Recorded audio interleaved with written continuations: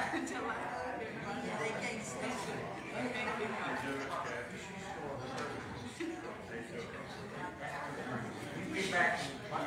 turn into page 202 while you're turning to the word of prayer.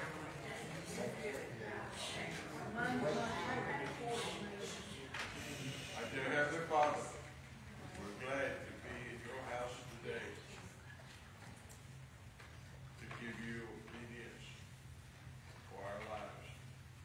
Thank you, Father, for loving us and for being with us. Come in and may we worship and praise your name to you in our midst. In Jesus' holy name, amen. Turn to our hymn 202. My Redeemer. Let's all stand.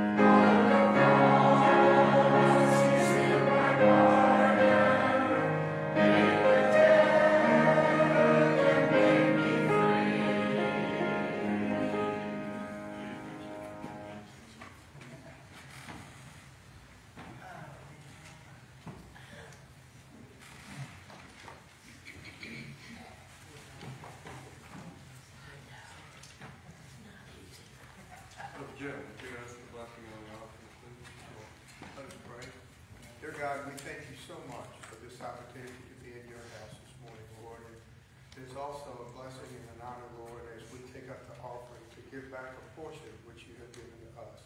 Lord, help us use it to your glory. And it's through the precious, wonderful, and holy name of your Son, Jesus, we pray. Amen.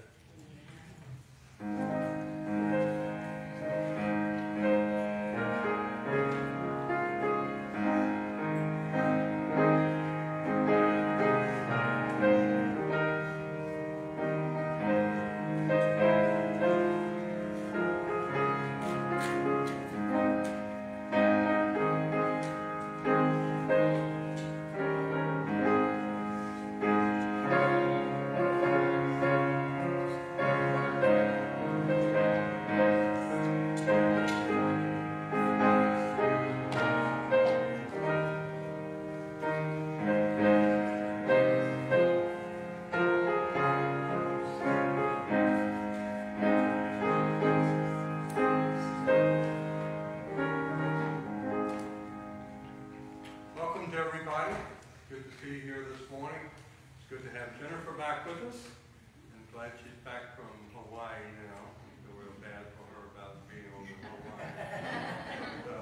Glad she's back. And also Elmer. Elmer had a fall here a couple weeks ago. He has been back. He says he's feeling a little bit better, but continue to pray for Elmer as well. Well, I want to start by talking about our 4th of July picnic. It was absolutely wonderful. And I'll tell you, I know that we had called over to the shelter to see if Nancy had called over to the shelter to see if it was available this year. And praise the Lord, it wasn't. What we were able to do this year with hot scrambled eggs right out of the pan, sausage and bacon, and I'm going to make everybody hungry, sausage and bacon, and we had tables lining the entire hallway up, filled with those kind of food and casseroles, and we had 42 people here. That was absolutely wonderful. And you know, another thing too, the contrast to that, we were here in an air conditioning with the kitchen and facilities right here at us. Over there, by the time we finished eating, it was so hot and humid, we were all ready to go home. Nobody wanted to sit around and talk because of that. So I hope this will become an annual event here and not at the picnic shelter. And it was just entirely too good. Another thing too, Buddy stepped out for just a minute, but I know Buddy caught me off guard a little bit last week because 4th of July, we said the pledge to the American flag, and they said, what about the Christian flag? Well, they caught me off guard. I wasn't prepared for that. Don and Ack volunteered right after church. He said, I'll go home and print it for you. Well, Buddy had gotten with Gail, and for Tuesday on the 4th of July celebration, Gail had brought in the pledge, the Christian flag, and the pledge to the Bible, and Donna had furnished the same thing. So next time we get ready to do that, we've got plenty, and we appreciate both of you all helping and providing information on that. So anyway, what a wonderful, wonderful time, and I just can't thank the Lord enough for all that He provided for us on that. Continue to pray for Linda. She left early, a little bit after services last week, to have an MRI of her eye. Everything went well, but she hadn't heard anything back. And so she's going to call tomorrow because she's got a pre-op scheduled for Friday. And her cataract surgery is July the 25th, so you may want to make a note of that. But she needs to make sure that everything is in order and that she can have the pre-op Friday and the surgery on the 25th. Talked to Pastor this morning when he came in. Leanne is feeling better today, so we thank God for His grace and mercy as it relates to Leanne. And pray for Pastor Matt. He's been working a lot. He told me a little while ago, he just didn't realize how tired he was. Finishing up his other job is in transition. He'll be going into orientation for his new job tomorrow, and then will be in training for a few days. I told him that he was so familiar with it, he'd probably be training the trainers, but so I don't think that's going to be any issue. But it'll be a few days for him to get acclimated into his new job. So pray for him for that. Good to see Bill. Bill, I hope you're feeling okay. All right, got a thumbs up on that one, so that's good. Sylvia, continue to pray for Sylvia, as we mentioned last week, and again on July the 15th. They'll be moving more stuff out of her house, getting ready to put her house on the market the 1st of August. And that has got to be an extremely trying and difficult experience for Sylvia. So I'll be with her. Pray for Eloisa while she's traveling. And I have some really, really good news for you. I checked with Mike and, Mike and Kathy, but primarily Kathy Weeks on a very regular basis to keep up with Frank and Shirley. So the last time they were waiting back for results from Heritage Dream and about Frank's clearing of his therapy before he can leave. And I got this message late last night.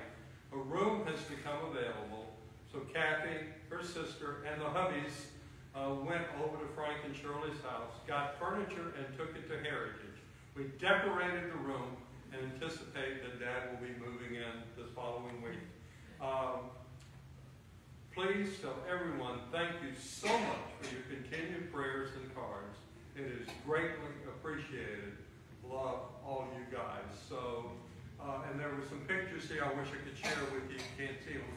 But they sent pictures of the room, had it all decorated, had a dresser with pictures and things of the family. So things seem to be moving along nicely for both Frank and Shirley as well. Continue to pray for Sue. She's still hobbling around. Got a little bit of foot pain here, so it's going to be a while. So continue to pray for Sue as she's healing from that broken bone in her foot. And pray for the Vaughn family as well. And don't forget, I like to announce every week that we have extra copies of the prayer list, so that if you're not here on Wednesday night, please take the opportunity to pick up the prayer list and take a look at the many, many things that are on there that we just simply don't have time to share in this. Okay, coming up, the next thing. On Tuesday the 11th, Al Pierce has got a birthday. I know he's out in the hallway, but wish Al a happy birthday for Tuesday. Deanna Bond has got a birthday on Friday the 14th. Now, I have put her address, her home address, in Georgia. So if you care to send her a card or reach out to her, text message, whatever you want to do, Deanna's birthday is on the 14th.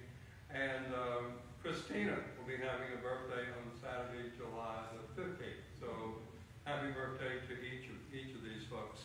Now, timing is everything, but however, I was going through the mail when I came in to print the prayer list this week.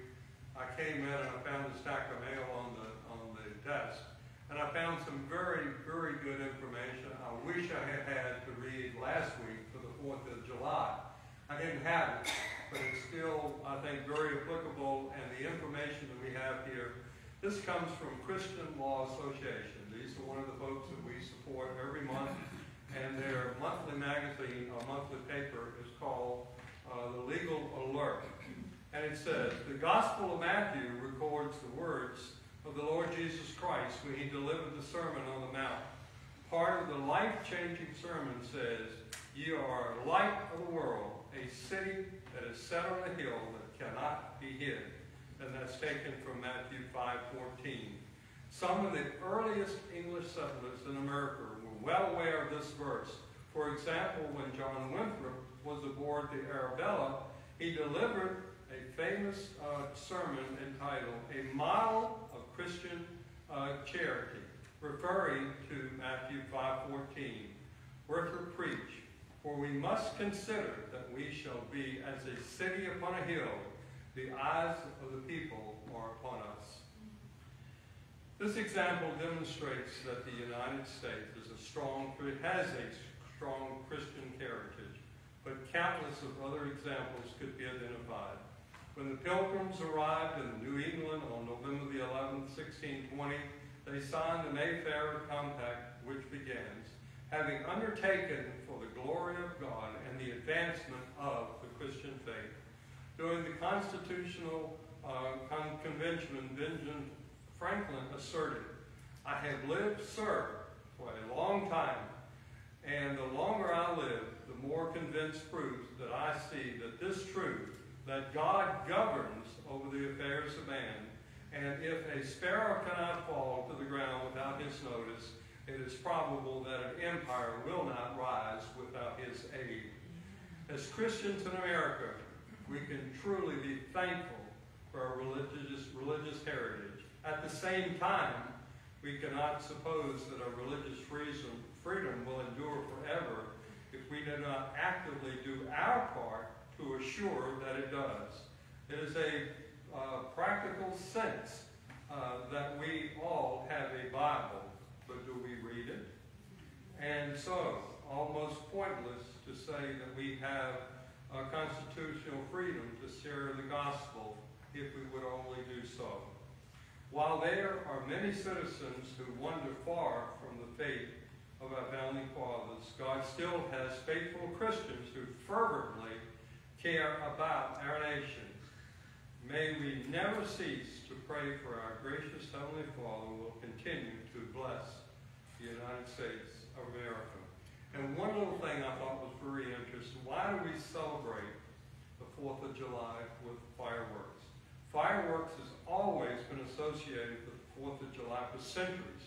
In tracing this history, some people point a letter that John Adams wrote to his wife Abigail. I am apt to believe that the 4th of July will be celebrated and commemorated in succeeding generations as the greatest anniversary festival. It ought to be commended by a day of deliverance, by solemn acts of devotion to God Almighty.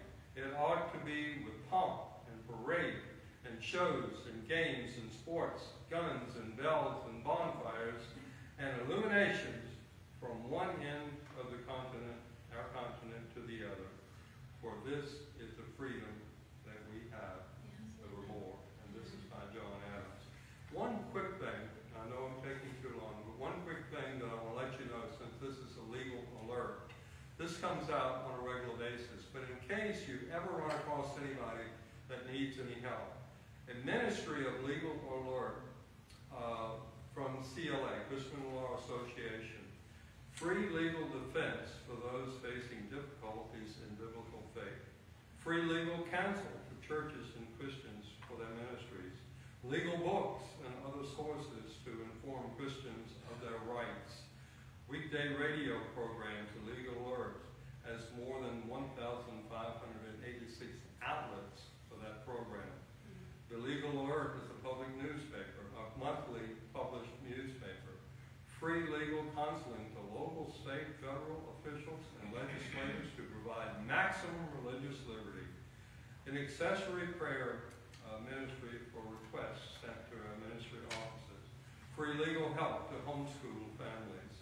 Prayer initiative for our national leadership and government. Legal seminars for ministers to help prevent lawsuits and preaching in churches across our country. So this is quite a bit that they have to offer.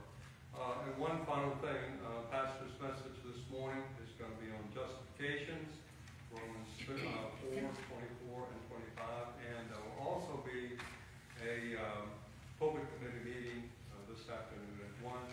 Our next ladies' craft day is going to be Friday, July the 21st. So take a look, sign up, and be prepared for that. I have one other thing. I don't have time to get into it, but I'm going to be prepared for next week. Quite frankly, I got a very disturbing letter from Chris Stigner last night. The situation in Ecuador, if you can remember back, for our people that have been here for a while, can remember while Danny Walkety left the field of Mexico, and it had to do with violence and things that are going on there.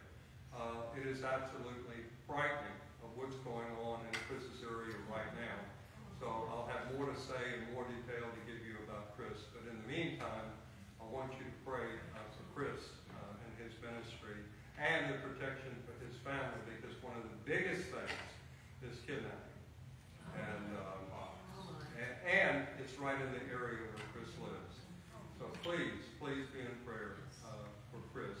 Now, this morning, I know that we typically call on someone to come up and pray, but I wanted to do something a little different. Since we have the pulpit committee meeting this afternoon, I would like for each and every one of you to be praying for the pulpit committee, for Pastor Matt, who's been so helpful to us, and each of us in making the decision.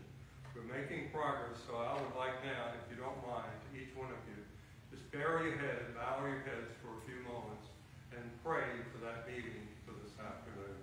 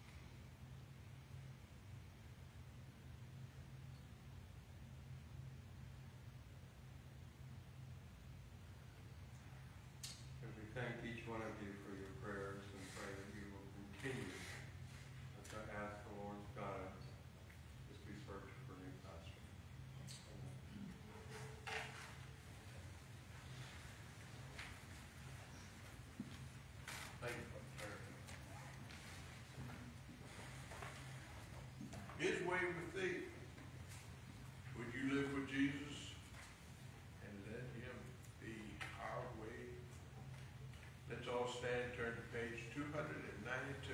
292.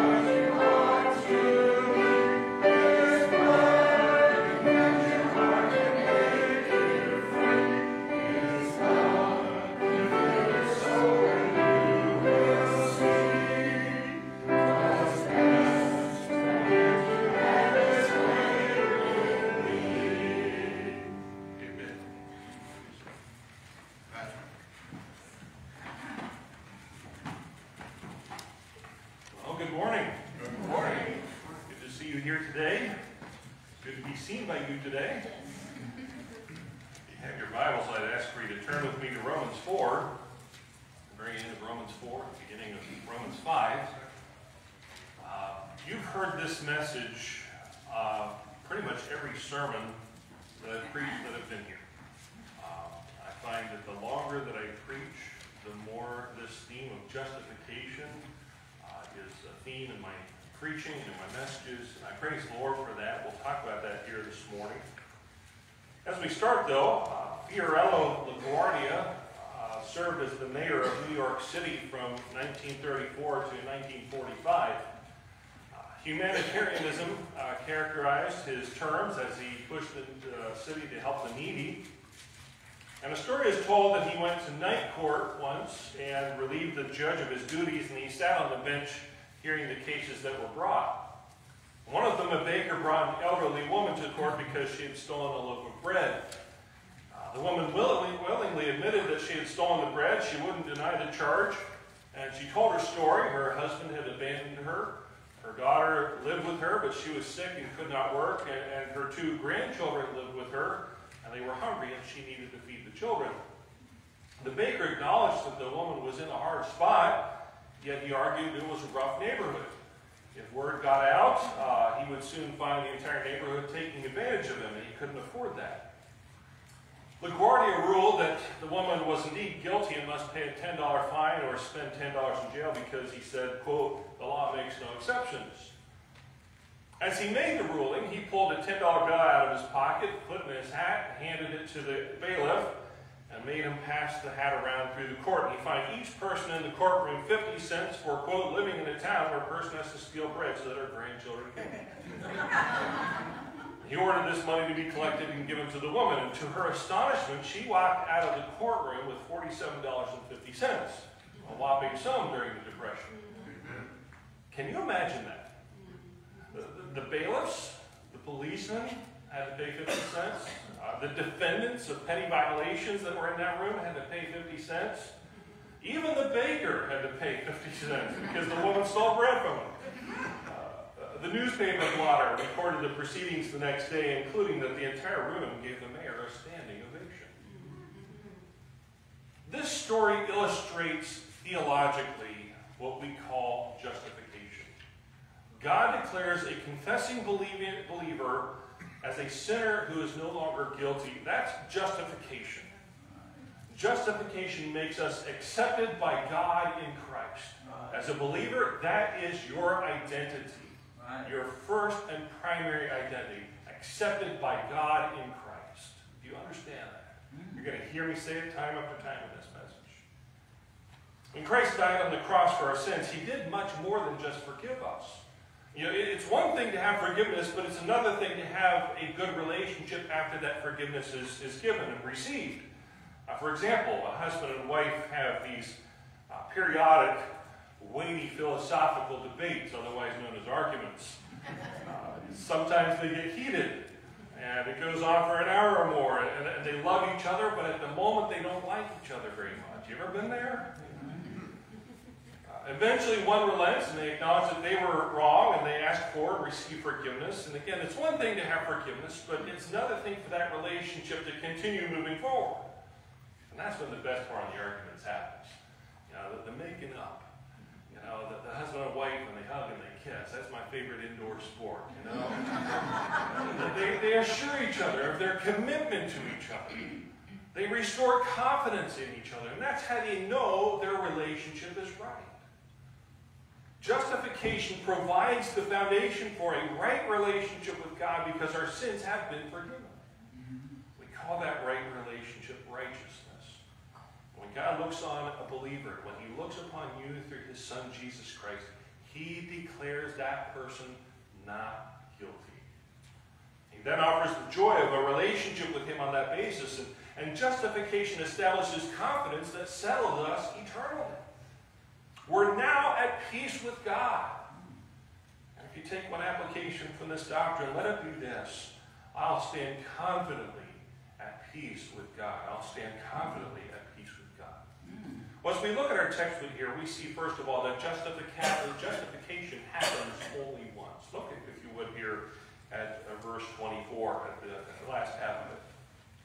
To whom it shall be imputed, if we believe on him that raised up Jesus our Lord from the dead, who was delivered for our offenses and was raised again for our justification.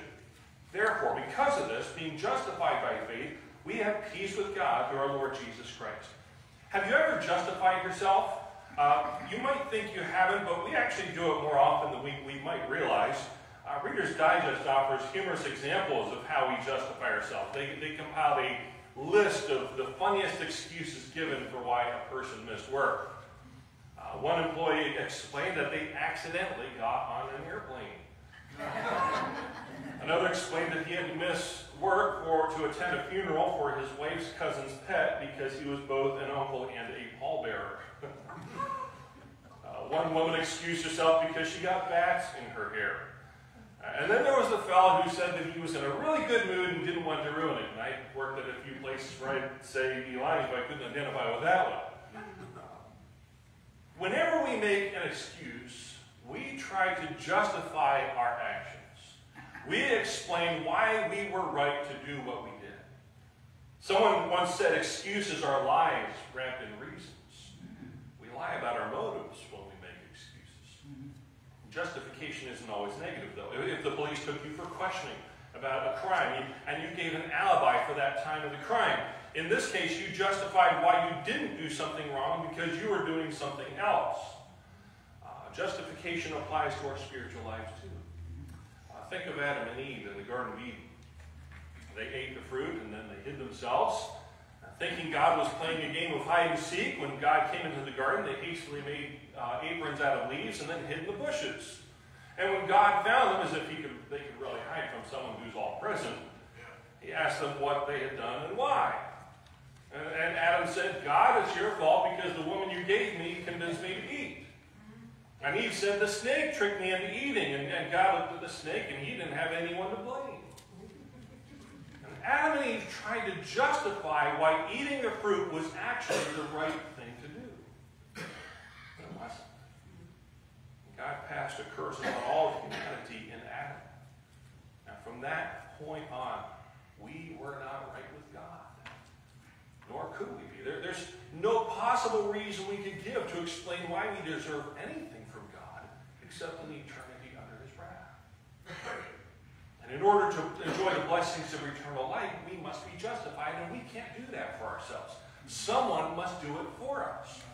Let's say that I wanted to become a member of my favorite football team. I can't just walk up to the ticket office on game day and say, I'm here to suit up. Someone must introduce me to the general manager who hires and fires players, and someone must vouch that I'm qualified to play, and then secondly, I would be a good fit for the team. Someone other than me must justify why I should be part of the team. We can't justify ourselves before God. Right. Our text tells us that there is someone who can. His name is Jesus Christ. Right. Jesus died and rose again, providing justification. We can experience justification by faith in Christ alone. What then is justification? It's a one-time event where God declares a believer not guilty. Right. It's not an acquittal in which charges against the person are dropped. The declaration doesn't say that the believer was never a sinner. There's sufficient evidence of our spiritual crimes, and someone paid the penalty for those crimes. We are indeed guilty, but God declares that that guilt is now removed from us. And when God looks upon the believer's faith, he declares that they will never again face the consequences of their guilt. How's our guilt removed? We see an interesting word there in the first verse we read, verse 24, a term called imputation. It means to put something on something else. Every now and then, when Leah and I are together, I impute on her.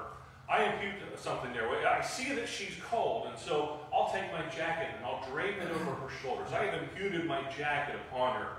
And this illustrates what happens with our guilt. Jesus bore the guilt and shame of our sins. He took that upon himself. Our sin and guilt was imputed upon him as he hung on the cross. And at the moment a person believes on Jesus for salvation, Jesus' righteousness, all that makes him absolutely beloved and accepted to God, is placed on us. Jesus takes our guilt. We bear his righteousness, his sinlessness. If you looked in a Bible concordance, you'd discover something rich and deep that doesn't really translate well from Greek to English here. In verse 1, the words that just translate, we've been justified as a present passive participle. I'm a grammar guy. I like grammar. I used to teach grammar to junior high, and I'm just that way. I'm not a grammar Nazi. I like grammar. So a present passive participle is, let's use an example here. We could say the road is being fixed. It's a past event with continuing effects or consequences. It's not a repetition of events like renewing your driver's license or filing your taxes each year. It's a one-time action. Let's apply this to justification. Justification, again, is a one-time act of God with continuing effects. It's not something God has to renew periodically. It isn't a process that grows or evolves with the passing of time like a child maturing into adulthood. God declared us justified at the moment of faith, and that declaration will never, never change. When God declares a person to be just, that's the final word. Right. It's all well and good to know that we will no longer meet with the consequences of our guilt. Why is that important? Well, justification cancels a performance-based lifestyle. A misunderstanding exists generally because of a lack of clear teaching on justification in churches today. Again, justification is a one-time event, a legal declaration at the moment of salvation. Sanctification, the process whereby we become better at living the Christian life. We'll talk about this in a few weeks here. But sanctification is a process that begins at the moment of salvation. And if we mix these two doctrines together, we say in effect that our salvation depends upon us rather than upon God. We must cooperate with God to maintain our holy standing. And if we ever cease to cooperate with God, we lose our salvation. And salvation becomes salvation becomes based on works rather than on grace. For example, some go to passages like Matthew 23, where Jesus says, "Woe to you, scribes and Pharisees, hypocrites! For you make clean the outside of the cup and the platter, but within they are full of extortion and excess.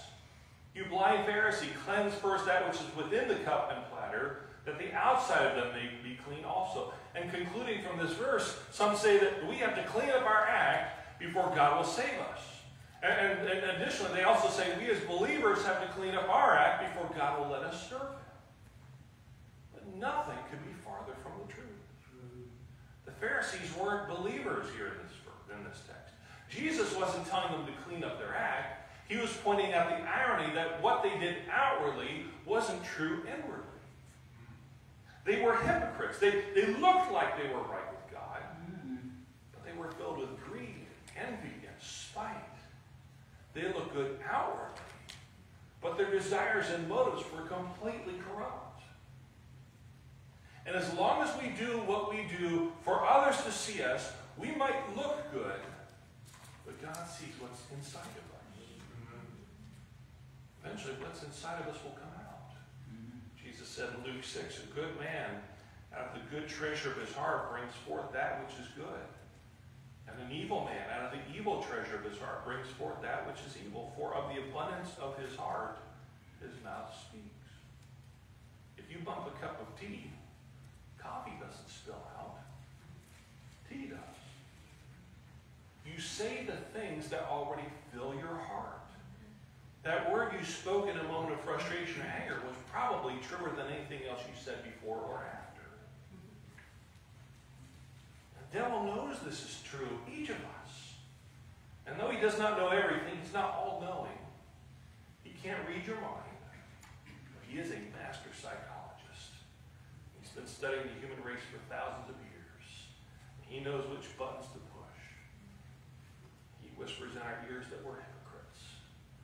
How do we respond to the devil's accusations? And we see next year, and again, this is the heart of justification. I am accepted by God in Christ. Yes. At one time or another, we've all had to come to grips with the guilt of something we did in the past. Zechariah 3 provides a revealing picture of how Satan accuses us of our past guilt. Zechariah the prophet sees this following vision. He says, "And he showed me Joshua the high priest standing before the angel of the Lord, and Satan standing at his right hand to resist him. And the Lord said unto Satan, The Lord rebuke you, O Satan, even the Lord that has chosen Jerusalem rebuke you. Is not this a brand plucked out of the fire?" Now Joshua was clothed with filthy garments and stood before the angel. And he answered and spake unto those that stood before him, saying, Take away the filthy garments from him. And unto him he said, Behold, I have caused your iniquity to pass from thee, and I will clothe thee with a change of raiment. And I said, Let them set a fair mitre upon his head. And so they set a fair mitre upon his head and clothed him with garments, and the angel of the Lord stood by.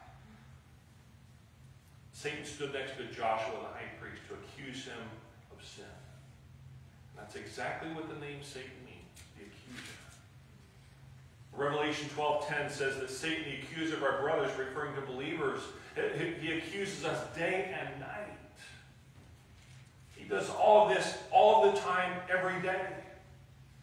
He stands next to us saying, Hey, remember that time you did that? How about that time you did this? You call yourself a Christian, you're a hypocrite. You're worthless. Beats us over our head with our faults, and never mind that we've already confessed those sins to God.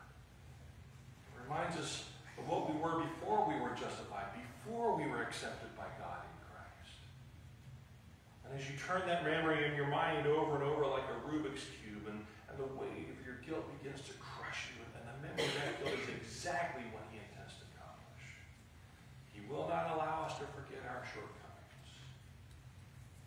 But because of justification, no one will stand before God to accuse us fairly of our sins ever again. God, the final judge, justifies. Jesus' resurrection is the greatest evidence that we have that final declaration of forgiveness.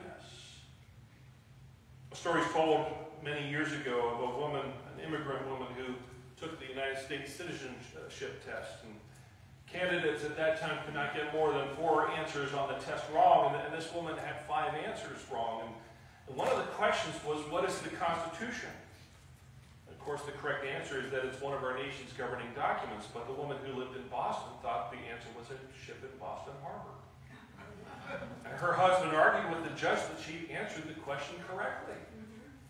So that he didn't have to keep arguing, the frustrated judge declared her to be a citizen. After that day, the woman was still afraid, even though she was declared a citizen. She still knew that she hadn't really passed the test. Whenever she saw a policeman, she avoided him, and fearing that she would be deported even though she was a citizen. Many years later, she returned to her home country, and yet she was still anxious that the authorities wouldn't let her back into the country because she answered 5 questions incorrectly. Sometimes we as believers can be that way. At the moment of our salvation, Christ completely covered our guilt, and we're accepted by God in Christ, and He declares us to be sons and daughters. God looks upon us as we've never sinned.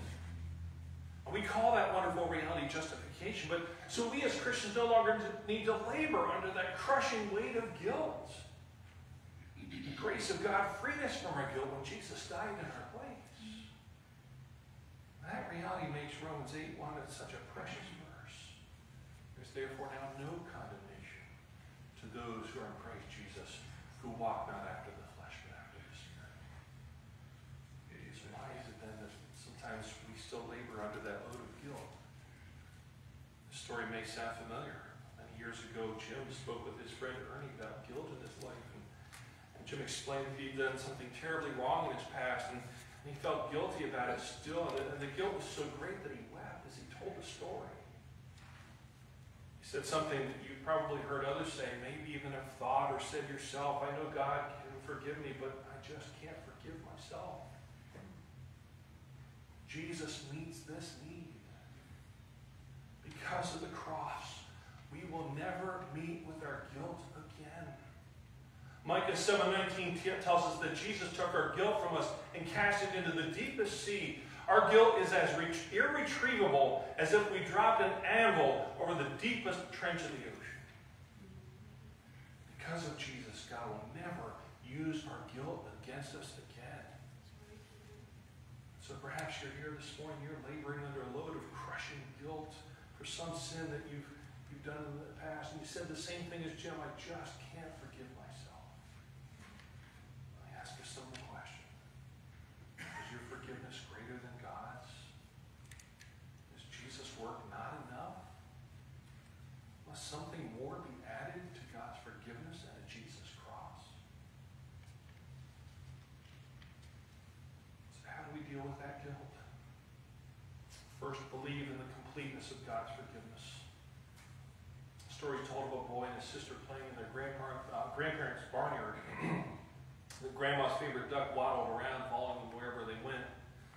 And they gave the boy a brand new slingshot, but warned him not to use it on any of the animals. And of course, you know how that's going to go. The boy saw the duck, without thinking about it, pulled the rubber band and let a shot fly, and the stone hit the duck, killing it immediately. He tried to hide the dead duck, but his sister saw everything, and she told him that she would tell on him unless he did her chores for a month. Guilty that he killed Grandma's favorite duck, he agreed. And for the next week, his sister held his crime against him, and he did everything that she asked. As the week drew to an end, the boy just couldn't take the strain any longer. With tear-filled eyes, he told his grandmother what happened, and she hugged him and told him that she'd seen it all too. She said that she already forgave him and wondered how long it would take for him to confess what he'd done. That's what justification does for us. It assures us that we have more than mere forgiveness. We have a right relationship with God. We are at peace with Him. That's what Joshua the high priest's change of clothing represented in Zechariah 3. When we believe on God for salvation, He takes the filthy rags of our sins and puts the pure white linen of Jesus' robe upon us. And he declares us to be righteous, not just not guilty, but righteous, right with him, at peace with him. We're in a right relationship with him. Whatever God declares can never be undone or reversed. Your justification is complete and final and eternal. Though your emotions may not sense it, you may trust that God's word is enough. If you don't embrace the truth of justification, nothing else will matter. You'll continue under this heavy load of crushing guilt. Another step you might take regarding your guilt is to consider what, if anything, needs to be made right in that situation. Jesus said in the Sermon on the Mount, if you bring your gift to the altar and there remember that your brother has aught against you, leave there thy gift before the altar and go thy way. First be reconciled to thy brother, and then come and offer thy gift. Your guilt may be in part that you've not reconciled with the person against whom you did wrong. Go to that person. Ask forgiveness and offer to make things right. Forgiveness doesn't mean that we won't still experience the consequences of our sin. Maybe we'll have to make some sort of restitution. I'm not talking about penance, voluntary punishment, self-punishment. Christ already bore the punishment. But you can't add to what Jesus did. Jesus covered your guilt. So restitution is doing whatever needs to be done to make sure that the situation is right again. Another thing we need to do is to ask for grace. Ask for God to give you the grace to overcome the memory of that situation, especially if you're not able to make it right or you've done everything necessary to make it right. You know, memory is a funny thing, is it affects our perceptions as opposed to others. What we might remember might have been something that was forgotten or considered unimportant by someone else. That thing haunts our memories may not have been a source of offense for someone else. So that leads us also then, don't trust your emotions. Emotions are also funny things. They tell us that things are one way when they're actually quite different. They can be so powerful that they control the way we think and react. And if we're not careful, we allow our emotions to become the litmus test of our experience. In other words, we allow our emotions to trump the truth. What we feel emotionally becomes more important than anything else. And this leads to false assumptions about motives and purposes of the people around us. Again, the devil knows how to pluck your emotional strings like a one-string banjo. He'll use whatever chord he thinks he can use against you to turn you against the people around you. He'll use whatever tricks he thinks he can to make you feel threatened and vulnerable. And this is why Paul speaks of the shield of faith in Ephesians 6. He says, above all, taking the shield of faith wherewith you shall be able to quench all the fiery darts of the wicked, and take the helmet of salvation and the sword of the Spirit, which is the word of God. The shield of faith extinguishes Satan's flaming arrows. When emotions begin to swell, rely on the truth about that you know about God, rather than your own perceptions or emotions. And then we also see there that the helmet of salvation falls hard on the heels of the shield of faith. The helmet protects the head. It's a head wound effectively diminishes a person's effectiveness, even threatens life. The helmet of salvation is important because how you think is crucial. We must protect our thinking. As we read in Corinthians, bringing everything into captivity to the knowledge of Christ. Our salvation must impact every thought we have. How? Well, if we become too distracted by the struggles of this life, we might forget why we're fighting. We might forget the hope of salvation, which is the future time when our faith will be sight, when our fellowship will never be broken again. The promise of our ultimate salvation at Christ's return ought to give you hope. So ask the Lord for grace to look beyond your emotions, to clear your thinking so you can focus on the truth of justification. I am accepted by God in Christ. Whatever you feel emotionally does not change your position in Christ. When I woke up this morning, I didn't feel saved. You're accepted by God no matter what you feel. Right? Another thing we can do is, in everything, give thanks. Thank God for his gift of forgiveness. 1 John 2 says, my little children, these things write I unto you that you sin not. And if any man sin, we have an advocate with the Father, Jesus Christ the righteous. An advocate is basically a defense attorney. Jesus is our defense attorney. He stands before the Father eternally to plead our case. He says, Father, Matt believes on me for salvation. Please accept him.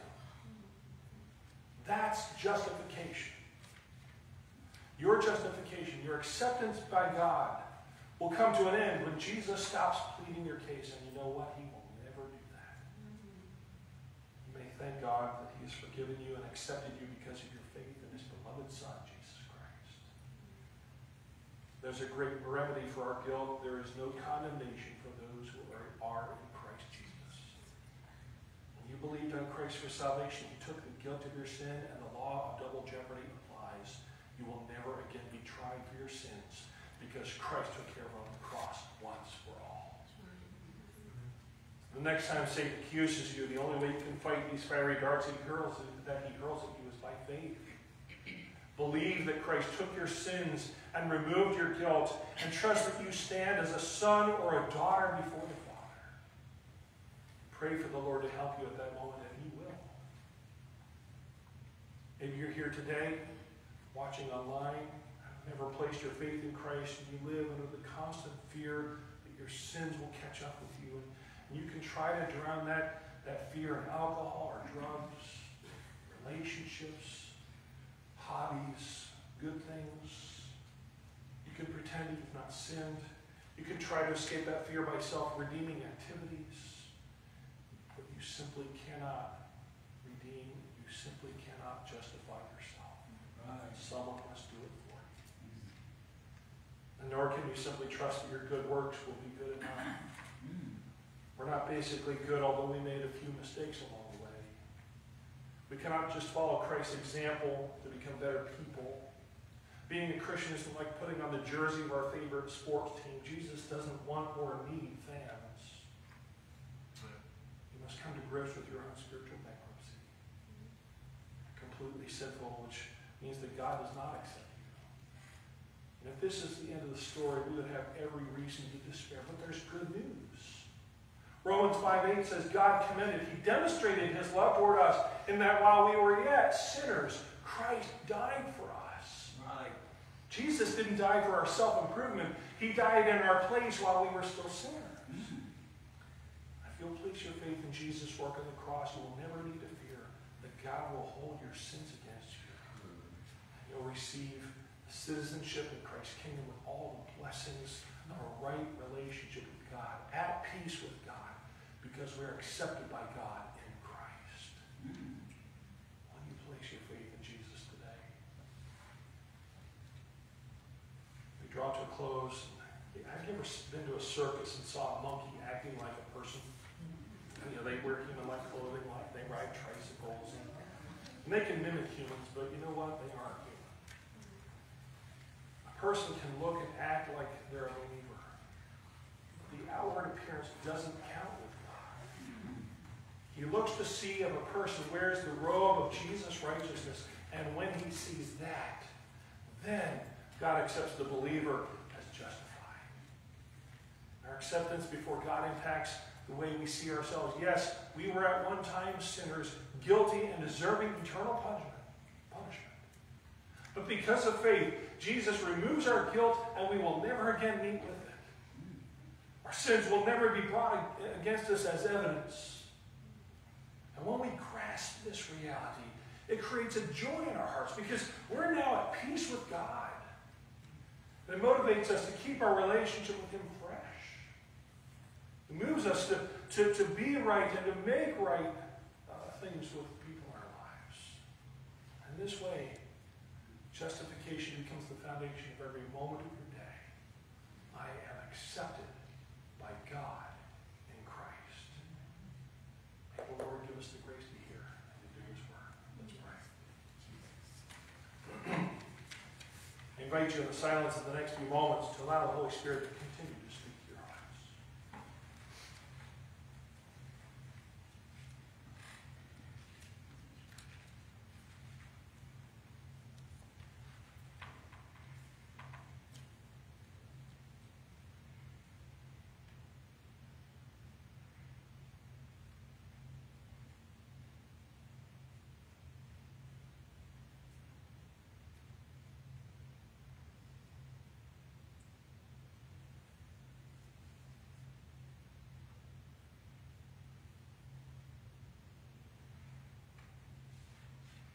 Kind and gracious Heavenly Father, we bow before you today. We've heard many things that are hard for us to understand. We've seen your perfect holiness and love demonstrated in Christ, and there's still a part of us that rears up and says, I'm not all that bad. We also tremble with fear because while we know that you love us, we sometimes just aren't sure that you like us. We've enslaved ourselves to our arbitrary rules of religion, being as good a Christian as we can be, and we've ceased resting in your Son's finished work and faithful decree. Lord, forgive us. Give us renewed vision of your justification so that we may have hope and confidence. Lord, we ask for the justification of the person who is here today who has never placed his or her faith in your Son. May today be the day their soul responds to your Spirit's gentle pleadings. We pray all these things in the precious blood of Jesus Christ. Amen. We're going to end the service just a little differently here this morning. There was a second handout you received. At the top is the title, Before the Throne of God Above. We're going to sing this to the tune of Sweet Hour of Prayer. So you'll hear her playing one song, sing the words that you see here. Alrighty, let's stand as we sing.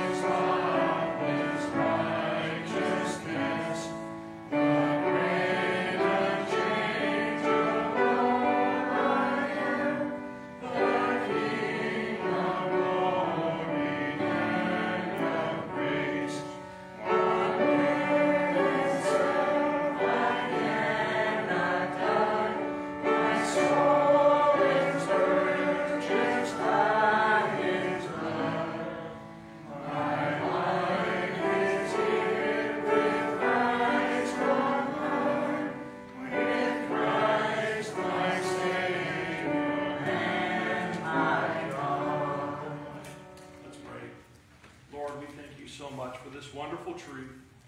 We are accepted in your Son. We will be that way for eternity. We thank you for the joy and the peace that gives us. Yes. We ask you would help us as we go forth this week to live by grace in that peace.